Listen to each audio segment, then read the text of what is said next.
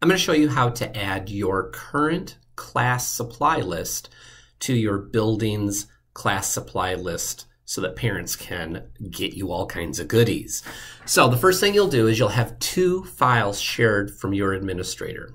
You'll have the one that the parents will see that will list everybody in the building by grade level, and then you will have a template. Now this happens to be Richland's for 2023. So you'll have the one that the parents see and then your own one that you'll make a copy off of. Now you can also do your own template, I'm sure, but if you just want to take one that's already made that's real easy to do, this will be all set. So the first thing you'll need to do is have these two files. You'll go to the template for the class list. So this, it says Buckmasters on it, and this is the template. Go over to File, go down to Make a Copy, and you'll name it your last name. And I'm going to take example off, so Badiner supply list for 2024. Actually, it is 2023 for next year, sorry. And then I'm just going to hit Make a Copy. Give it a second. And while that's doing it, you can close out that template one. So you don't need it anymore because now you're going to have your own. So now here's mine. I'm going to go ahead and change. And then I'm going to edit this all I want. Winning lotto, whoops, ticket. And of course I want every parent to bring me in $1 million. So anyhow, you can add your things that you need.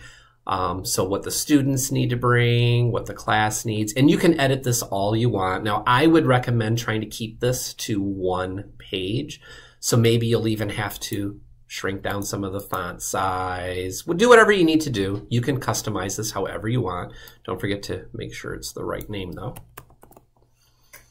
So you make your list, you add your items, everything's all set. You don't have to fit it on one page if you have a lot of items, but if you do fit on one page, it's easier for parents to print and go to the store with it. So that's entirely up to you. So now I've made my list. The important part is what we all seem to forget. We think we're done. Remember to share this so anyone with the link.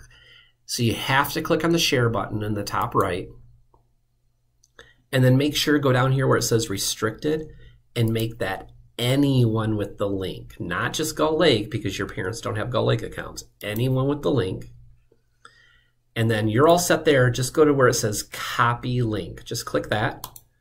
So your link is copied. Anyone who has the link can view it. So just almost like conferences, the only difference with conferences, they can edit. You don't want them editing it. So that's perfect. I can just click off, that goes away. I actually don't even need this anymore. I can go ahead and close that out. And then you can update that throughout the year if you need to, because remember, it's a live document. Parents will always have the link to it. So that's what's nice about this is once you send out a class list, you can never update it. This way, you can always keep updating it and keep it, you add new items, take things away you don't need. Then you go back to your building list, find your name. I'm going to highlight my name. I'm going to go up to the link icon right up here. I'm going to click on link and just paste that link that I just created right in there and hit apply. It'll turn blue, and that means it's all done. So when a parent goes to this list, they just click right on that name, say find your name. Oh, I need to help something. I want something in Mr. Badiner's class. I click on it, click the link, and there is my list, which like I said, at any time you are able to update and change. So real easy way to get everybody's lists in the same place so parents can even donate to other classrooms if they want. It's visible for everyone. Real easy way, great way to collect class lists so people can help each other get the items they need for their classroom.